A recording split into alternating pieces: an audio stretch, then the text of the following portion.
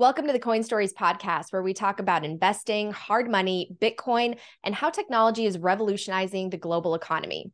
I'm Natalie Brunell, and I'm here to learn with you. So this is for educational and entertainment purposes only. None of the discussions should constitute as official investment advice, and you should always do your own research. Make sure you're subscribed to my page so you don't miss out on any new content. This show is made possible through partnerships with companies I trust, and I'm very picky about who I partner with.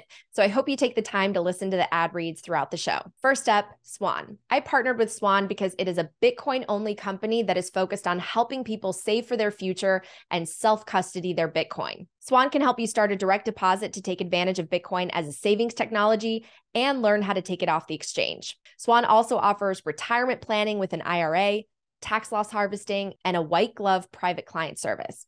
I use Swan to dollar cost average, and I deposit a little bit every day that's equivalent to what I might spend on a meal so that I add to my future nest egg and lower my yearly cost basis. Swan Studios produces my hard money news reports, simplifying Bitcoin for mass audiences and documenting Bitcoin adoption around the world. To learn more and get $10 in free Bitcoin, head to swanbitcoin.com/Natalie Brunell. All right, next up, Bitcoin Conference 2024. The world's largest Bitcoin event is headed to Nashville next year. Early bird tickets are now available, and this is the lowest cost you'll be able to secure for the conference all year. And if you use the code HODL, HODL, you'll get an extra 10% off. So come join us for 3 great days of networking events, panels, keynotes, workshops, and more. You never know what big name might be announced when tickets are much, much higher in price. Head to b.tc/conference and use the code HODL. I'll see you there. All right, it's time for the show. Hi, everyone. Welcome back. If you don't know this Bitcoiner, you are missing out. I'm so proud to call Dr. Susie Reilly a friend, and you have to follow her on Twitter, X, whatever you call it, because she has one of the funniest pages out there. Susie, thanks so much for joining me on the show. No, thanks so much for having me, Nat. I'm excited to be here and thankful to call you my friend as well. Well, I'm so excited to hear your Bitcoin journey because you have such an interesting backstory, a career dentist, retired recently. You have a clinic in El Zonte I want to talk to you about. But let's just start from the very beginning. Where are you originally from? Tell me a little bit about your career in dentistry and how you got into Bitcoin. So I grew up in San Francisco and then went to Ohio State for dental school where I met my husband. And we settled on Atlanta to practice dentistry together. Bought a practice there in 1998 and practiced until this year. Sold our practice and have retired to Hawaii. Along the way, in 2018 is when I first started purchasing Bitcoin. My teen son at the time asked me to buy it.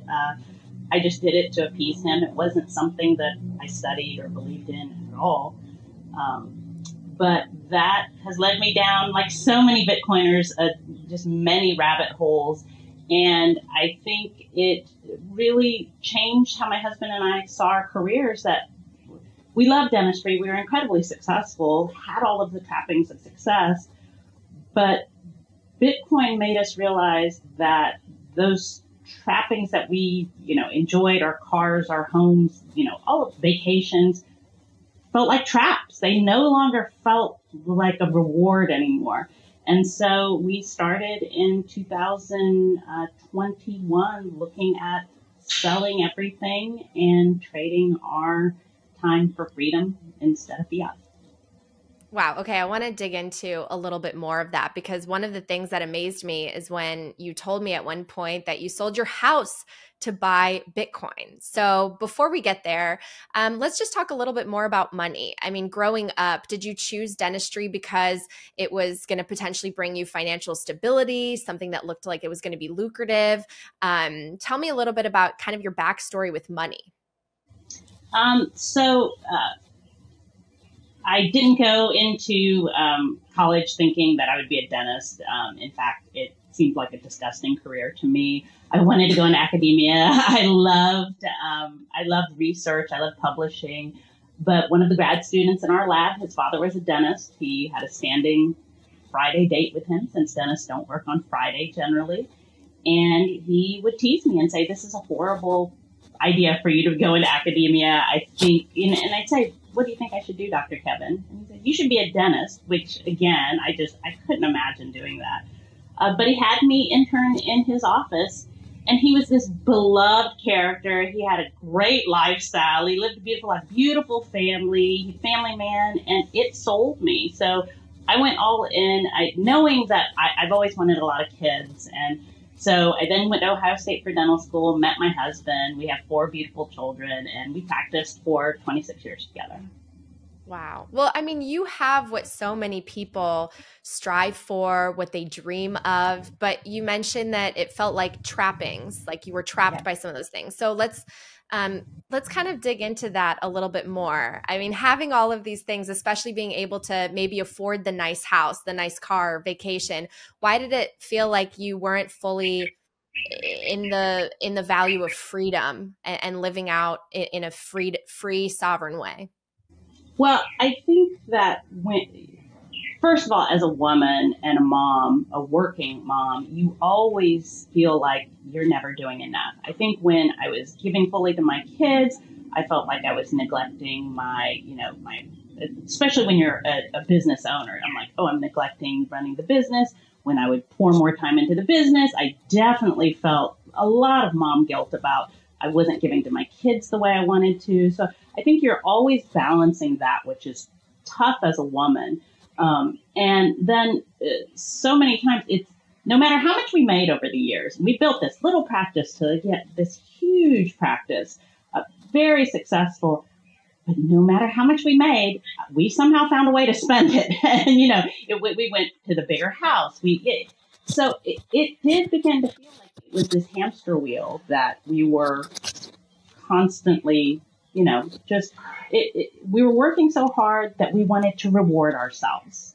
And so it'd be like, we go on bigger vacation, we get the fancier car, oh, we need another home. And when you look at it as a Bitcoiner, it starts to feel like this is a trap. This is what they want from us, is to work harder and to just keep this system going. Did you notice just prices going up, especially in sort of those more scarce assets like real estate? I mean, I'm thinking about just the conversation that a lot of people are having this week about Paul Krugman saying, oh, we should move the inflation target to 3%. Like, yes, I feel like so many people, we don't study the financial system at a young age to be able to question something like the inflation rate. Did you kind of notice, oh, things are getting more expensive, but I can keep up? I think for me, and I think this is a lot of people, and I'm sort of ashamed to say it, again, as a business person, that I thought I was educated. I thought I understood the financial system, but I really thought inflation is natural. Of course, things get more expensive over time. Of course, a soft drink costs 25 cents when our parents were young, and it's $1.50. I thought it's just the way things are. I didn't question it. I didn't question, fractional reserve banking. I thought the Fed was a government entity. I knew the dollar wasn't backed by gold, but I didn't realize it was backed by no gold. Like, there's so many things that I didn't understand and just thought, why should I study that? I'm successful. And I think that's by design. I think we're kept in the dark. I think it's meant to be that we're not supposed to understand. And even talking to so many of my normie friends now, or my dentist friends now, it's, if they're doing okay, they don't care to learn. It's like, it'll all be fine. That meme about it's fine, I hear it all the time. Why are you worrying about this? It always ends up fine. But in order to preserve your wealth, were you investing essentially in real estate before and maybe a stock portfolio? Or how were you seeing that ability to plan for your kids to hopefully, have some sort of a safety net and be able to take care of their needs into the future? Yeah. So, absolutely just pretty traditional stock portfolio. We had a wealth manager. We had, commercial real estate, tried to always have some passive investment. We owned our building for our practice, all these things, and did well. But when Tesla made the announcement in 2021 about that they had acquired Bitcoin, when that came out, my stupid little Bitcoin on my phone that my, rainy day that I would sock away a little bit. I looked at it and I was like, holy cow, my nothing investment that I really didn't pay attention to, was now a significant amount of money and had outperformed everything else that I had invested in. And that's when, of course, I started to see Bitcoin differently. To me, it became, oh, this is something that people can get rich on. I think that's the first thought that comes to your head.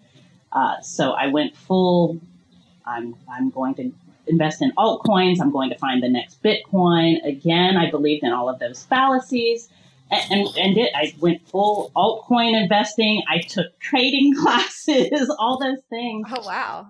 Yeah. And did well, but it was a maxi on Twitter, a toxic maxi on Twitter. I just started to get, onto Twitter in 2020. I'd been on for a long time, just not active. And it was a toxic maxi who told me I'm an idiot and that I knew nothing about Bitcoin. And, here I was, I'm like, well, I'm going to be retiring from my Bitcoin holdings. And he's like, I'm not even talking to you about it until you read one book. You've obviously read nothing. And that was for me, like, of course I had many people tell me, you need to study Bitcoin. You need to read more. You need to, and I was like, I'm watching YouTube videos. I know all I need to know. But getting me in at where it hurt most, my ego, that is what caused me to really read the Bitcoin Standard. And it opened my eyes to everything. Same here. Thank you, Saifedean. Yeah. Appreciate it so much. Yeah, Saifedean changed my life too. Wait, so okay, it was your son who first told you about Bitcoin. How did he know about it? And did you? I mean, you clearly had a journey, right? It's like, no, this isn't a thing. I'm skeptical. Yes, maybe it's a thing. I'm going to invest a little, but I'll also venture out into all these other cryptocurrencies. Oh no, this is the only the real one that I should be relying on that has the properties of money. Can you talk about sort of that journey and how your son discovered it? Yeah. So my son, like most teenagers, his age, he was 16, 17 at the time, were gaming. And so a lot of these young guys would talk about Bitcoin. And so, he came to me and he was like, you need to buy, 10,000 Bitcoin. And I was absolutely not. But he didn't let up. It must have been 6-7 months. And eventually he put an app on my phone. It makes me laugh. It was called Coin Mama. And he was like, Mama? Coin Mama. I keep meaning to look if it's still around, but that's where I got my first Bitcoin. And so, I only did it because he installed it on my phone and he was relentless. So it was to shut him up. And what year was this and how old was he? 2018, he was 17. And so, okay, wow. Yeah. And so I think my first buy was $20 of Bitcoin. And then, and again, it wasn't, I genuinely believed this was something that criminals use, that it was dark web stuff, that I didn't want anything to do with it. So I didn't look into it. It was an easy buy on my phone. And so, but then I never really paid attention to news stories or anything like that. But if I didn't go to Starbucks that week, or, I didn't, get my hair cut, or I was like, I'm just going to buy some Bitcoin this week. So I was buying like little $20 here, $10 there for, 3 years. Wow. Okay. So, for you to go from kind of, dipping your toe in, buying it here and there in place of what you might spend on a coffee, to actually selling your home and putting it into Bitcoin. Yeah. How did you get to that level of conviction that this is something that's here to stay and it is the best investment I could possibly make? It really to me, the difference between crypto investors and Bitcoiners is Bitcoiners are always so well read and they study so much. And my life motto is to always be in this growth environment around people smarter than me. And when I kept hearing from these people who were smarter than me, this is what I believe in. There's people, you, Preston Tish, James Lavish, Greg Fox, so many of these people, Jeff Booth, that I'm like, I look up to them so much, and they put their money where their mouth is. And then I would study a little more, and I'd read a book that they'd recommend, and I'd, learn a little more. Some light bulb would go on, and, things like my real estate holdings, they've done well, but they didn't do as well as my Bitcoin. And then when I say, this inflation isn't natural, these things are, yes, it looks like my homes are worth so much more, but it's really the money is worth that much less. There's such a shift when you study and you're not all about the money that you realize things are so broken, and it makes you want to do something to help change the system. Well, I'm curious because I totally agree with the people that have sort of made it in the fiat sense and they're doing okay financially. They probably don't have a reason to question the system that's working for them. But why do you think that we're having such a tough time breaking through to the normies and really getting a significant amount of the working class that is really struggling with the disadvantages of the current system and with inflation? Why aren't they taking a look at this as an alternative just and coming to it in droves? Well, I think when Bitcoin is doing well, I know my experiences, my phone, text messages, email is blowing up. Like in 21, I had everybody just so excited about Bitcoin and crypto at the time as well. Like, everyone was ready to quit their jobs and become full-time traders. It seemed like you could do no wrong. But I know since then, like, there's some members of my family who, late 21, they were ready to invest a significant amount into Bitcoin. And then it's these terrible, FTX and Do Kwon and all these things. They hear these things and they just don't trust it. It sounds like it sounds like a scam to them. And I think, again, that's intentional to have all of these things seem like they're Bitcoin. And it scares people off, especially like my parents' generation. It's terrifying for them. Well, what will change that? I think one of the best things Bitcoiners do is to differentiate Bitcoin, not crypto. It's something that I say all the time is that, if you understand what Bitcoin is, and then if I have family members who start asking me about, Dogecoin or something, Ethereum, and I just start talking about this is how it's different, I'll see a little bit of the light bulb go on. But I think until we see, legacy finance really, I think these ETFs coming online will be terrific for older investors and give it more legitimacy that will make a difference. It's time for a quick break to hear these messages from my partners. Fold is the best Bitcoin rewards debit card and shopping app in the world. You can earn Bitcoin on everything you purchase, from Amazon to groceries to your Bitcoin conference tickets, with Fold's Bitcoin cashback debit card. And you can win free Satoshis every day or even play for a whole Bitcoin by spinning the rewards wheel. You can also buy Bitcoin and stack sats directly on Fold and earn even more incentives and rewards. This is a great app to get someone totally new into Bitcoin and way better than earning airline miles or hotel points. Head to foldapp.com/Natalie, and if you use my link, you'll get up to 10,000 sats when you sign up for Spin or Spin Plus and spend at least $20 on the card. I'm so excited to share that I have partnered with Coinkite, and we are committed to making sure everyone has the information they need to safely self-custody their Bitcoin. Coinkite produces the ColdCard wallet, which is the cold storage device I am switching to for safekeeping my Bitcoin. It is Bitcoin only. You can verify the source code. It's ultra secure. And as I'm learning, it's easy to use even if you're a beginner. If you head to their site in my show notes, you can find all of their products, from cold cards in different colors to seed plates, tap signers, sats cards, block clocks, which I have behind me, and more. I'm also in the process of creating some how-to videos on ColdCard, so watch out for those in the near future. Become your own bank with Bitcoin and Coinkite. All right, back to the show. So did you actually have a conversation with your husband at one point and say, you know what, we should sell our house and put all of that money into Bitcoin? Yes, I did. How did that go? At first he said, okay, he was willing to sell the house because the carrot I had at the end is let's sell our house and retire. So the idea, dentistry got really tough during COVID. Like we've seen dental offices are getting bought up by VC money. And so just the landscape of dentistry is really changing. It's becoming just a financial mill in a lot of cases.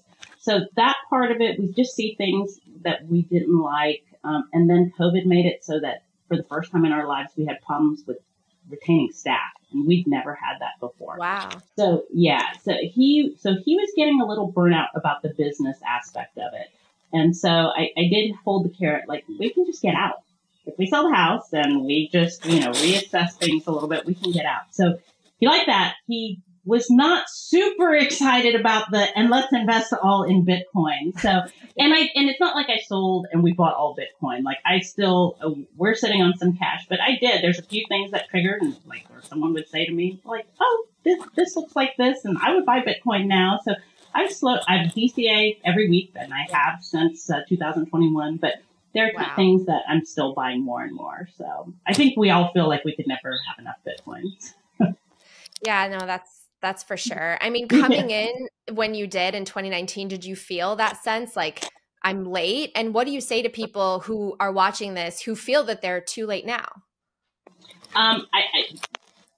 Yes, I did feel like I was late. I definitely, especially since I did start to get into these micro alt shit coins that were cents, fractions of a cent, and the greed creeps in pretty easily and quickly, and you just think, I'm going to find the next Bitcoin before you study anything. And so all I say is just study, study, study. And I think the more you read and learn about Bitcoin, the more you'll realize that I think it's inevitable. Mm-hmm. I agree with you. I know that this answer might be a little bit complex and we don't have to get into the weeds, but having studied Bitcoin and knowing your industry, dentistry, and how the incentives have sort of been broken and have led to things like small offices being gobbled up by these other companies, maybe less focus being put on actual patient care, which you and I have talked about offline because I've had some issues with the dentists recently. I mean, how do you think, and how would you explain simply how Bitcoin could address things like broken incentives in things like dentistry, but also, really any industry and corporations? I think having sound money will allow things like us to get rid of insurance, which I think just breaks the whole system. When we're not paying the actual value of goods and services because our money has no value, it just undermines everything. And I think, for example, in dentistry, the amount that most insurance pays, maximum per year, is $1,500. So people who feel terrible about not having dental insurance, I usually tell them, well, your insurance would only pay $1,500 a year, so you're probably better off just putting away $100 a month. But that $1,500 amount hasn't changed since the 70s. Whereas dentistry has become astronomically expensive compared to that. Yeah. So, and I think so who's the benefit of that? It's not patients. It's not dentists. It's the corporations, because that is how that's how our money works. It just, it doesn't benefit. I don't think it benefits the true producers or the people who need services. Yeah, well, I had an issue with what I thought was a small family dentist office. It turns out, no, there's a corporation that owns it. There's a corporation behind it. And now I end up wondering if they actually really had, my best interest at heart, or if they were trying to make money. And I think a lot of people feel that way in a ton of different fields and industries. Yeah, I know it's happening in medicine. I know it's happening in veterinary medicine. It's definitely happening in dental offices. We were approached by several of these large VC, hedge fund owned dental chains. And it's intentional, and it's that they don't want you to know that they're owned by these corporations. So the fact that you did not know, that was by design, because what they do, for example, they wanted to buy our office, and in the contract they had, and we did not sell to a large corporation, we sold to a solo dentist in the end, but it was in the contract that the office would keep our name. We had to agree that it would stay Reilly Dental because they wanted the public to believe this was still a small office. Right. Well, I want to ask you about your retirement, because you decided to go to Hawaii. And right now I know Hawaii is just facing one of the worst tragedies in history. I mean, this wildfire, I know someone that you know close to you was impacted. Can you share just a little bit of an update and how people can help? Because it seems like everyone knows someone, right? Everyone has a friend there, maybe a loved one, a family member. What exactly happened? Because this is just, I covered fires for many years as a reporter. I've never seen anything like this, and the amount of lives lost. So what do you want to share? What we are hearing from friends there, we have several friends who are over there helping with the relief effort. My sister went over and was covering some of the news about it. It is so much worse than the public knows right now. The number of children and elderly who've lost their lives, the number that's coming out now is minuscule compared to what's going to happen. And that's a certainty. So it's beyond tragedy. And what we're seeing over there is that the most help is coming from locals. It's not that there's a huge mistrust of FEMA there, and there's a lot of blockade of aid going on. So most of the meaningful aid that we're seeing is private citizens who are getting Starlinks and distributing them, or starting food and soup kitchens and delivering them, because a lot of people don't have cars. They don't have access to gas. They don't have, I think Red Cross was setting up like places to go pick up food, but people couldn't get there. It was locals who are getting on bikes and delivering it. Or I know here on Oahu, where we are, that there's people flying over themselves. They're taking boats themselves to deliver aid. So my wish is that everybody, if you do want to give to this tragedy, that there's still immense need there, is to give to one of the local funds, not the Red Cross, not the United Way, but to something like, if you go to lahanafirefund.com, it takes you to a GoFundMe, and it's a local who's done incredible work on the ground. And he also he has a YouTube channel that you can see. I mean, he shows what they're doing and the impact that they're, and difference that they're making there. I completely agree. I'm sure that a lot of those big nonprofit organizations are well-intentioned, but there's a lot of bureaucracy, and some of the money does not end up where you want it to go. And I think that if you can donate directly, if you can find the smaller on-the-ground organizations or the people themselves or the small businesses, it's so much better to send directly. And with something like Bitcoin, you can literally just send it and instantly it'll settle, in their wallets. And so I think that that's incredible. Do you want to share the story of Weiland and the gallery and some of the good that's come from that tragic situation? Oh, yeah. So my sister's friend, Weiland, Robert Weiland, he's an artist. He's had one of his first galleries, and his first gallery in Hawaii was on Front Street in Lahaina, burned to the ground. But his bronze sculptures, they all survived, even though everything else was just devastated. And so he just on Friday had an auction for the bronze pieces that did survive the fire, and they were able to raise $37,000 for the relief efforts there. So,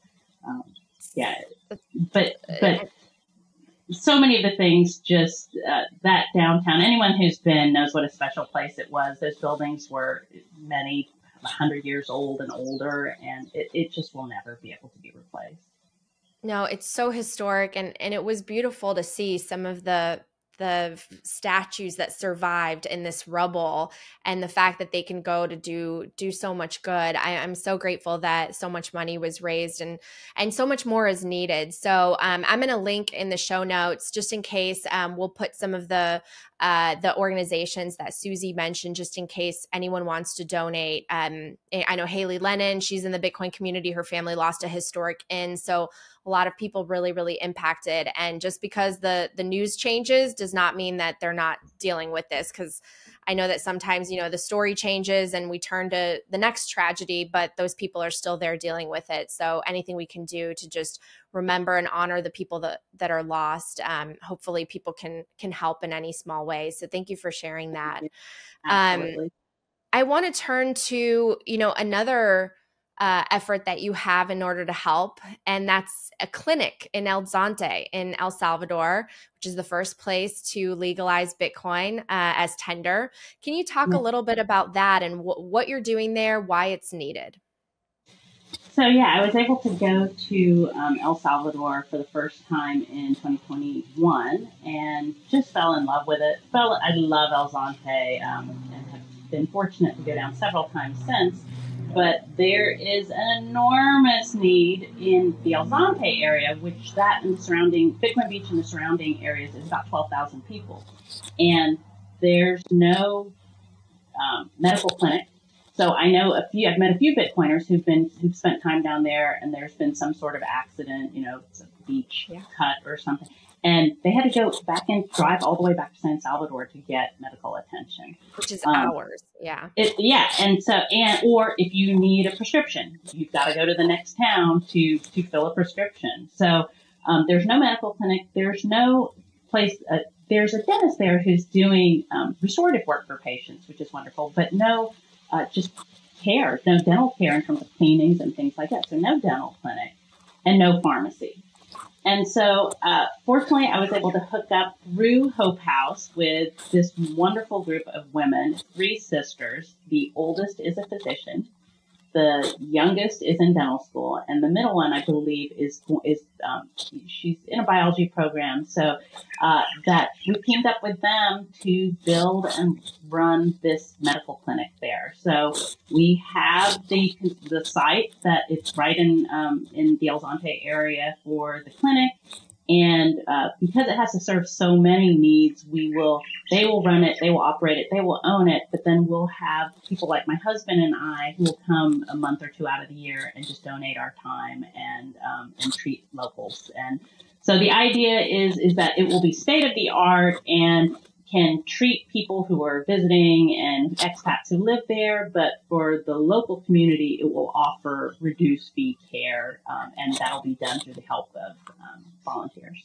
It's time for another quick break to hear these messages from my partners. Next up, I want to share with you about Crowd Health, which is a Bitcoin alternative to health insurance. Health insurance costs are sky high today, and you send your money every month to a massive corporation, and then you never see that money again, even if you don't need a doctor.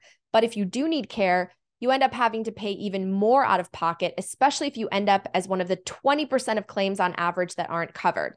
Crowd Health is all about community, and the community crowd funds everyone's healthcare. So if something happens to you and you need medical care, Crowd Health negotiates down the medical bill lower than what insurance would be, and then the community helps you cover it. And in turn, you help cover others' needs, which has been so rewarding. I am so glad I switched to this program. And for more information, you can head to joincrowdhealth.com/Natalie and use promo code Natalie for a discount. I am so excited to share that I have joined Orange Pill app as an advisor. If you haven't downloaded this app yet, you are missing out on connecting with Bitcoiners in your area. The Orange Pill app is building the social layer for Bitcoin and helping to create opportunities for in-person connections and community building. You can create a profile and you will see lots of familiar faces there. And then you can search for Bitcoiners or Bitcoin events based on your location. I am geotagged in my home base, St. Louis, and I'm super grateful because the Orange Pill app has helped connect me with Bitcoiners in my new city. So come join us, download the Orange Pill app and head to theorangepillapp.com for more information. Wow, that's amazing. It's so incredible that you're a part of that. I'm sure you're really excited to go back. I think so many amazing things are happening there. And I remember visiting Hope House, and hope is really the perfect word, because so many of the women that I met there, they wanted to leave just maybe 5-10 years before that. They all dreamt of coming to the United States and trying to figure out ways that they could sort of get out of El Salvador in order to have any opportunity. And now they're making things happen there, and they have such pride for where they come from. And so to be able to build on that and actually invest in the country, I have such high hopes. I know that people have, they're skeptical of government, which we should be, and obviously a president that's legalizing it, and I'm sure nothing's perfect, but I think that there's a lot of hope and a lot of good that can come to El Salvador, especially with the Bitcoin adoption there. So that's amazing. Hopefully we'll be going to the halving party there, right? Oh yes, I plan on going to the halving party, but I do agree with you with the hope that I'm seeing just with these women that we are partnering with. They grew up with their parents in the United States. They literally raised themselves in this small shack. Parents would send back money. They went there with their brother, he's still in the United States. But it's so neat to see as they are, becoming women and professionals, their parents, and now their brother is talking about coming back to El Salvador as well. And their brother and his wife had initially said, 5 years ago, they had no desire to ever be in El Salvador again. Wow. It's incredible. It really is incredible.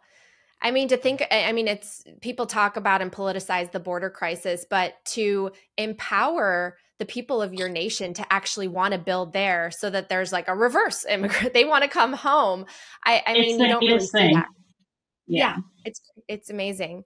Well, turning to a lighter note, I love your Twitter, X, whatever you call it, page. Yes. You make people laugh. You sometimes gross them out with some of the more graphic posts. Tell me a little bit about like your inspiration for that, because one thing that I love about you is some people take themselves very seriously in this space, and I'm probably guilty of that too. I just want to make sure I have all my information right, and I feel like it's such a duty to tell people about these topics. But at the end of the day, life, you got to have a little fun too. So what was the genesis of some of these posts? Because now you have a pretty good following. Well, I'm sympathetic to all of you who you work in Bitcoin and you have podcasts, because you do have to think about that. And that's sort of where I was. I lived and worked in my community, and I had kids in school. So you really censor yourself in life, and you have to. I could not be who I am on Twitter. I could not have been that way in my community. But what I realized is that's kind of who I really am. Like I am, kind of goofy, and it's been so freeing to whatever silly thing pops up in my head, because it doesn't matter for me now that I can put it out there, and I laugh all the time. And it was Twitter who, did I ever think I would create a meme? No, I knew what a meme was. My kids were always showing me, but I never thought I would create one. But it was through Twitter and seeing more serious memes that were treated in a light-hearted way that I really understood the importance and significance of memes. That we live in this society now where people just want to read a headline and they're not going to read the article. And memes allow you to just get that snapshot of sometimes really difficult or hard to conceive concepts, and present it in a comedic way. And it's so easy to share those pictures that make you laugh. But I like that they make you think. So I know one of my early ones was these two guys, each in separate boats that were sinking, and they were both bailing into each other's boat. And it was, I said, the one was the federal government, that they issue bonds to get rid of debt. And then the other was the central banks, that they, buy those bonds to print money. And it was this, and I made that because I had read something about, the government doesn't print money. I read this on Twitter. They use financial instruments to issue debt. And I was like, but that's exactly what you're saying. And I think a picture and a meme like that can really, like, I had people say, like, I think you get it sometimes when reading these difficult things you don't. So I love a meme, and I have so much fun, putting them I out. love yours. I don't know where you find all the images. I love the ones that are super tongue in cheek, or you think it's one thing and then you look deeper and it's highly inappropriate. One of my favorites was when you made the women in Bitcoin, but it's all Yes, the guys, but as yes. women. But I love, you are the genesis of that meme. So I know. it was, And you made a very awkward situation for me more lighthearted. So and that's what it was supposed to be. Like, I think some people, I knew the situation you were in with that. And here are people, you're trying to do this good thing. And I knew what you meant by saying that. But then I did. I think that comedy can take the air out of this balloon take sometimes. The edge off. Yes. And it was great for me to see who responded well to that. Of the way, I became friends with some people on that meme because of that meme. And I love someone who doesn't take themselves too seriously and can understand comedy, and then there were others who were not happy about it. So, but those aren't my people, I guess. I thought it was amazing. I mean, it's amazing now what you can create too with AI and stuff. It looks so realistic. I'm like, that is exactly what they would look like. Well, what I loved is when I had flipped it and done you as a guy, and I didn't even know you then, and you were like, that looks exactly like my brother. My brother, yeah. No, it was wild. If you guys are not following Susie, it's at Susie BDDS, and she's phenomenal. So everyone has to follow her. I'm sure you have something up your sleeve that we're gonna laugh at very soon. Why do you make it such a habit to go to Bitcoin events? And do you think that more people should do that? Because I feel like there aren't a lot of people that have gone to as many conferences as you, and I think you're a really important part of the community as a result. Oh, for me, I can have all these internet stranger friends that, I've met, but there's nothing that beats meeting everybody in person, whether they be plebs or influencers. I think surround yourself with people that are smarter than you, and it elevates where you go on this journey. You'll never regret it. And the one thing I'll hear is it's so expensive. I will get DMs like that all the time. Like, how are you going to it's so expensive? And I just say, you don't have to go to the conference. In fact, I've been to a conference before that I went to very few of the, presentations, and that it's just about hanging with other like-minded people who are smarter than you, or they're guaranteed you will meet somebody in so many different areas of your life that know a lot more about it than you, that you will learn something about. So I can't recommend enough going to Bitcoin events. I'm so grateful for every time that I get to spend time with you in person, because so many of us are scattered. You're now in Hawaii. Some of us are in the Midwest, East Coast, LA, overseas.